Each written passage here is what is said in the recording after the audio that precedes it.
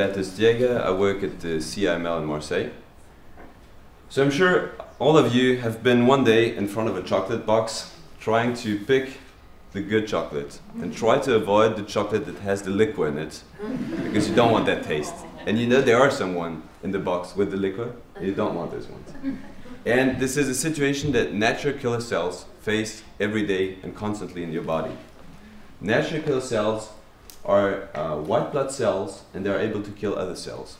And they patrol your body all the time, try to identify the cells that are going wrong, either because they become tumor or they're infected, try to identify those cells, remove the cells, and spare the healthy cells.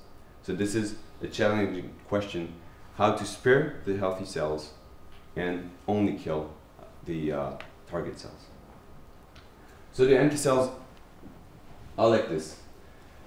NK cells have two types of receptors at the surface. You should imagine two hands. One hand gives inhibitory signals, a negative signal, and one hand gives positive signal. And every time it encounters a healthy cell, the healthy cell can shake both hands. So every time it hits a cell, it shakes both hands. So it's safe. The NK cell doesn't get activated. But now, if the NK cell encounters, so you have no killing. If the NK cell, with its two hands, encounters a tumor cell or infected cell, this cell can only present one hand. So the NK cell can only shake one hand, and this activates the NK cell, and it kills the cell in front of it.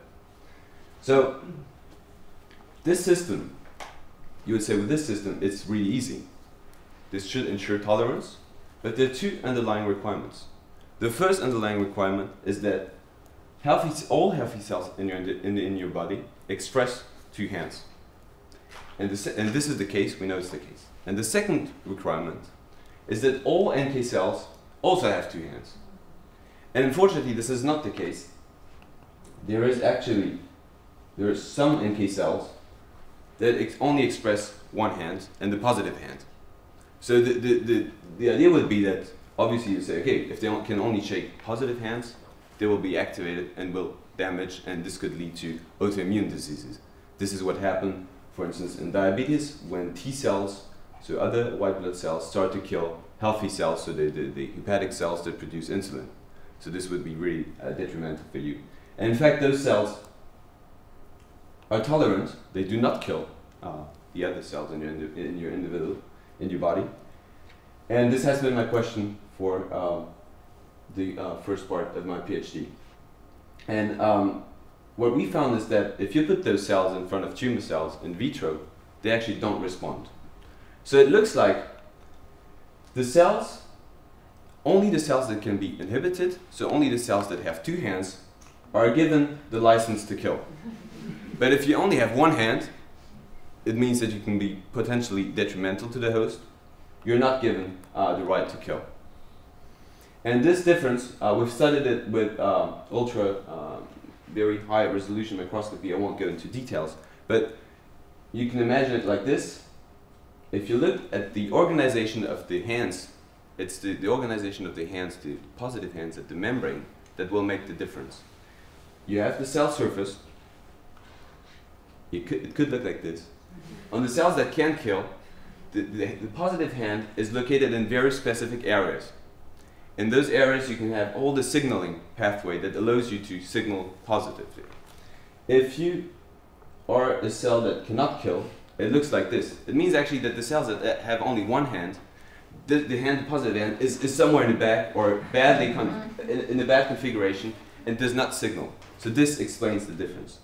And so why do we study a situation, such a fundamental question, is that once you know how those NK cells are educated to make the difference between a good chocolate and a liquid chocolate, between the tumor and the healthy cell, you can play with this.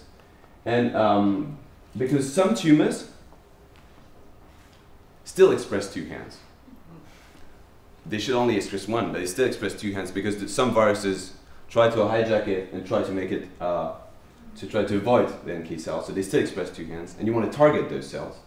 And a pharmaceutical company has now started a project to try to use this system, and one way to do it, to make those cells being recognized, is to say, okay, now we block try to block there's no killing. We try to block the inhibitory signal by putting a drug and saying, okay, you show two hands, but now we block your negative hand, you only have positive hands. And now the NK cell will kill you, and you will have a drug that allows you to kill the tumor cell. So I really want to, I've tried doing my PhD to know how to teach an NK cell to make the difference between a good and a bad chocolate. Thank you.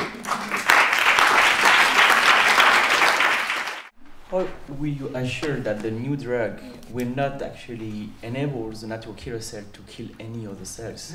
Yeah, that's a really good question, and that's why I had this. So, the killer. Sorry, it's a problem.